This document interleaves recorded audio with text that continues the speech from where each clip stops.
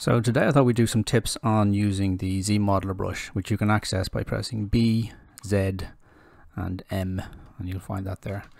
So just to go through the list of things, the first one is always make sure your draw size is small. Make it as small as possible. It's much easier to select stuff like this than it is when you have a huge brush and everything is just getting in the way and cluttering. So make your draw size small if you're ever using the ZModeller brush.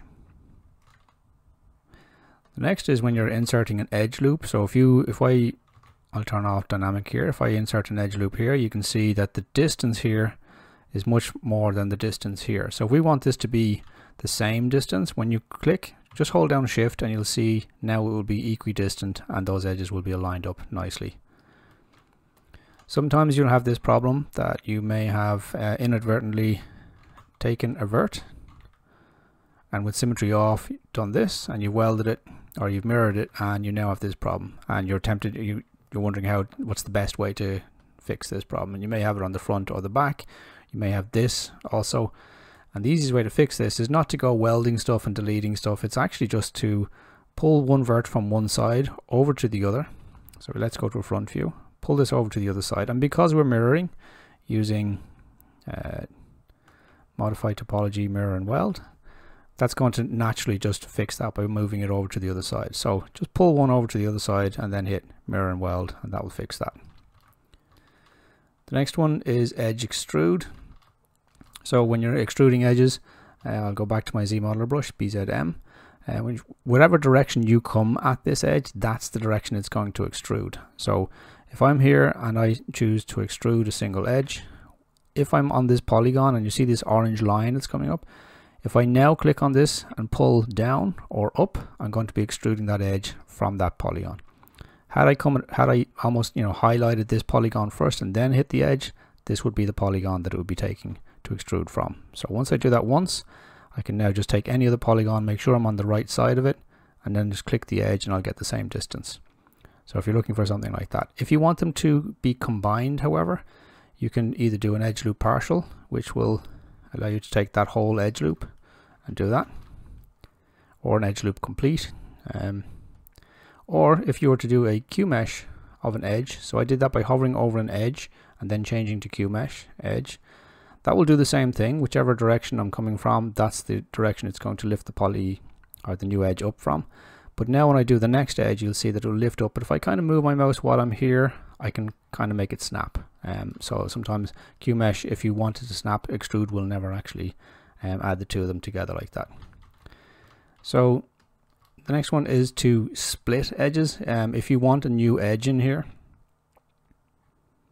so I'll hover over an edge, I'll change to split, and we only have one option, that is edge. And all that does, because the ZModeller brush and ZBrush in general only works with triangles and quads, it will cut this and then it will generate triangles, because obviously we can't have a 5-sided face here.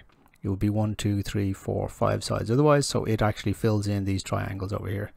Once these are in, that means that we can then delete one or the other. So we can hover over an edge, click delete, and select either of those two edges, whichever one we're looking for.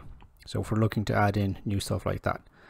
The next one is to connect. If you hover over bridge, by default it will look like this. So I've hovered over a vert, I choose bridge, I select 2 points, and if I select the first point and then select the second point, it will connect those two with a new edge. So this one and this one will connect that, this one and this one will connect that, and you can kind of build your shapes up from there. Obviously if you've already got edges connected, it won't. Okay, so that's basically connect as in the old 3ds Max command. Next one is align edges. So if you hover over an edge and we choose align, edge strip is there by default. You'll see that right now we have a bit of a curve to here, and this edge, while this is straight down the middle, this edge, this row of edges is not. So if we do align edge and I click one edge here and then I click the next, it's going to align all those edges in between those two and straighten them out in both this direction and this direction. So you'll see that that's now a flat surface. If I had taken it from the very top edge to the very bottom edge, it would flatten that out. So it's basically make planar effectively. Next one is if you want to add edges to the center of something. So insert. If you insert a single edge loop, you're kind of guessing where the center of this is. You can hold down shift, but it's just going to constrain it, align it to one side or the other. So what you really need to do is choose multiple edge loops, and you have two options here. Either just take the default, which is the first time you click, it will find the exact center. So if you immediately let go, if you immediately let go, and sometimes you may have to slide backwards or forwards a little bit, but if you immediately let go, effectively that's the dead center. So now every single time you click, you're going to find the dead center of whatever it is that you're clicking on. The other option is to change your specified resolution to 2, and then that will also do the exact same. Or if you do change it to 2, change it to 1, sorry, and then click in the center, and that will always find the dead center. The next one is interactive edge flow, or set flow, I think it used to be called in other apps. So when you insert this, we'll insert a single edge loop. Doesn't have this option, but multiple edge loops does. So again, if we're going to use a specified resolution, all we have to do is turn on smooth elevation, and then we can click here, and you can see all this is doing is smoothing out. It's inserting the edge, but it's actually keeping trying to smooth out the shape that it's actually creating. So we get this nice smooth shape around here. I think it's called set flow in other apps. That actually works with multiple resolutions. So if you do have interactive resolution turned on and you just click and drag, you can smooth out a large area like that. The next one is holes. So if I have a large selection here, I held down Alt to make a selection here. I can click on that and then hit delete a single poly. Having held Alt, it will treat everything that we have highlighted here as a single poly. So I can now just click on one of these and that will create that hole. And then from here, we can go to close, and we have two options, concave hole and convex hole. Concave hole will give you an unreliable mess. Convex hole will give you something that's a little bit more workable, because from here, all you have to do is delete. If I hover over an edge, we just want to delete the edge, so we can delete these triangles and we get that. This works better on a cylinder. So if we have a cylinder here, and if for some reason I had taken this stuff and I delete these, and then I go to close with convex hole, you'll see we get nice clean results. A concave hole would have given us this, which is much more unworkable.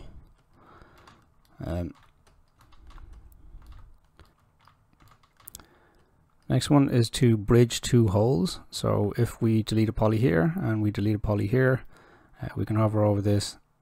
I'm hovering over the edge here, and I'm going to choose bridge and two holes. So I can select the first and then the second, and after I've selected the second, I'm going to keep my pen pressed down. So sorry, select the first, select the second, keep it held down and drag left and right, and then we can go up and down to increase or decrease the amount of polygons that we get there. As I said, normally, you know, the fewer polygons the better for this kind of stuff, and let your dynamic smoothing or your normal smoothing subdivisions, let that do the smoothing for you. The more you have, the more difficult it is to work with.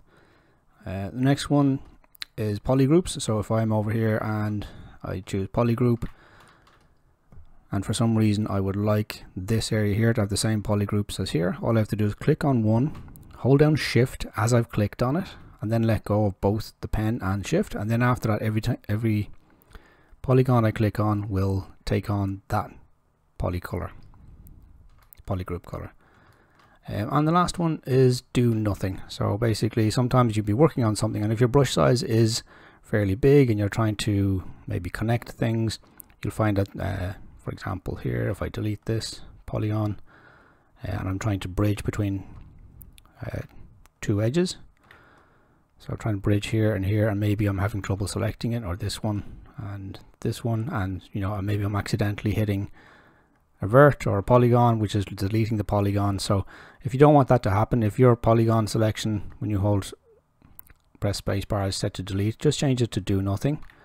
Hover over an edge or a vert rather, and change that to do nothing, And then you'll know that no matter what, if you hit bridge and you can't hit this edge, at least you're not going to start deleting something or moving verts or doing anything like that. Again, once you've done that, if you need to get that back, hover over one, choose polygroup, click that polygroup, press shift, and then click the next one. The last one is when you do click a polygroup, if you hold down Alt, it will just toggle through new polygroup. So if you want a new color, you can do that. Then click once, press shift, and then that's the polygroup color that you're going to be assigning to new polys.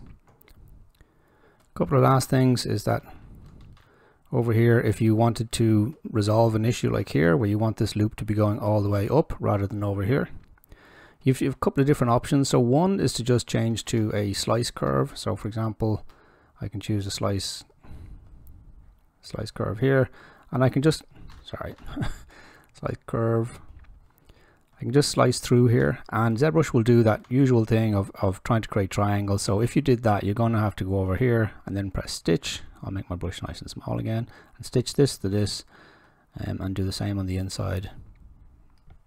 And then we could do a slice down here and stitch this to this, stitch here to here, and here to here, and then hover over delete, remove that, remove that, remove that, and remove that. That's one option. Another way to do it is to actually just get rid of this. So we'll hover over one, I'll press Qmesh, we'll keep it at a single poly, I'll just push through. That's got rid of that polygon. I'll push this down, I'll push this down, I'll push this down. That will clear all of them out. We now effectively have a row of edges here, so I can do our align trick. I'll click align, edge strip, I'll align this one to this one. That straightens all of them up, and then we can decide to push some of these out more if we want to Qmesh them out, etc.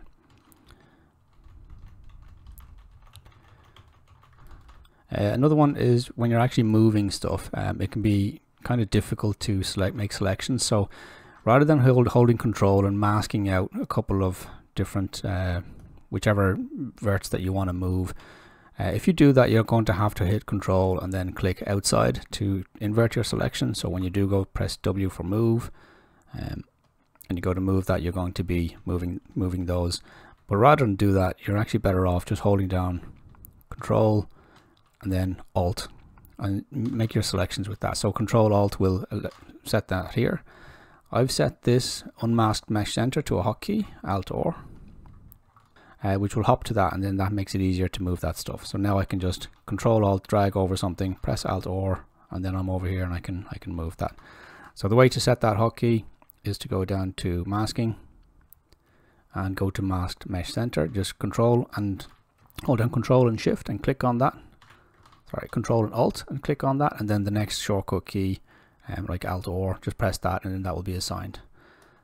Remember to store your hotkeys in preferences, preferences, hotkeys, store. That will save them. But yeah, that's the main tip to take away from this is hold down Control.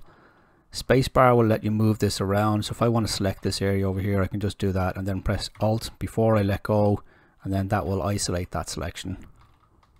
Alt or will bring this over, and I can now move these loops wherever I want. Hope these tips help, and as usual, feel free to subscribe, like, comment below. If you have any other tips, I'd love to hear them. Cheers, bye.